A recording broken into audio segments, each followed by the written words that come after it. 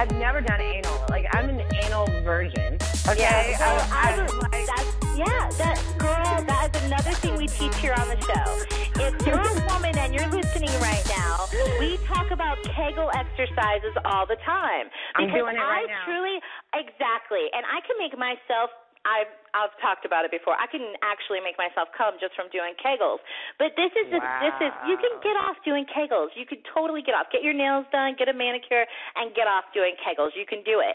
Anybody can do it as long as they are using those muscles. I truly believe that girls, women, they have to give up the ass because they're not keeping their pussies tight. I'm sorry. That may be vulgar, but I feel like anal has become so popular because all you little thoughts and hoes out there are so stretched out that your man can't feel anything, so he's got to hit the ass. Now, you know what? That's a good point. I'm serious. That's why nobody's ever asked to hit my ass because my vagina is so tight. Well, there you go. I think everyone has the potential to have a tight vag, but they just don't work at it or they don't know how. So I tell them, tighten up those muscles, go pee-pee, and when you go pee, you stop their flow of pee. There's your muscle. You find it that way, and then start tightening it, and it's like a little elevator. Just make that little elevator go up, up, up, up, up, tighten, tighten, tighten. You can lock down. You can lock a man out of your pussy if you want to. You will feel like a virgin if you really work at it. Okay, let's move on.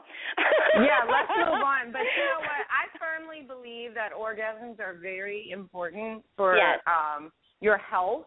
And a lot of women are not having orgasms because,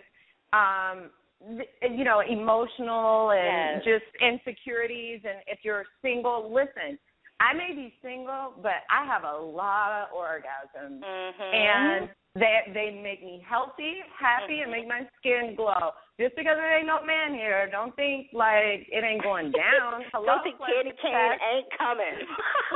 Well, the candy cane keeps coming. I was just at pleasure test.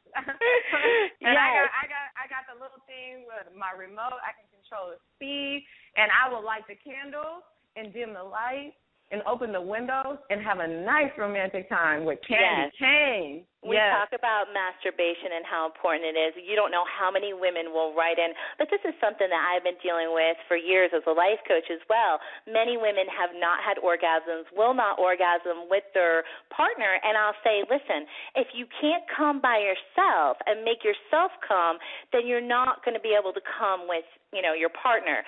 So I always encourage masturbation. PassionGlass.com, glass hand-blown toys that are they're like Pyrex.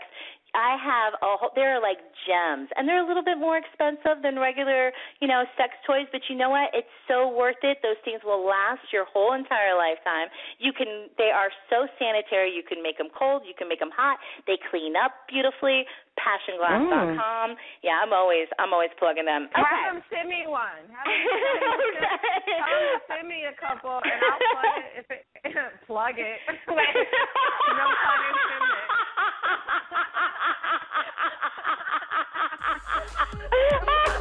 Shit. You just told me. Okay, that was good. Thank you. Okay.